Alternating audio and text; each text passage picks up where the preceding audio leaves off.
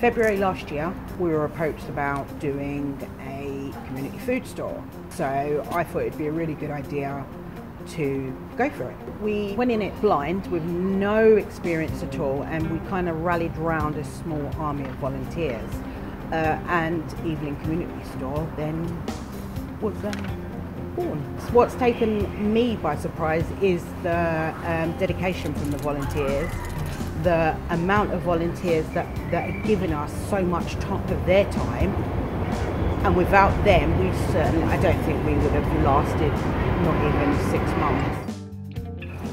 Dealing with COVID-19, we've had to change a lot of how we shop. So instead of us having that kind of friendly sit-down tea, coffee, we're quite regimented now. So we've given everybody time slots.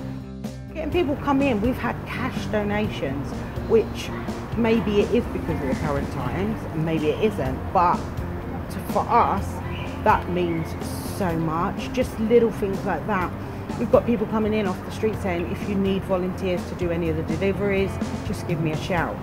So I think for us, the biggest turnaround has been the donations of food, toiletries and time.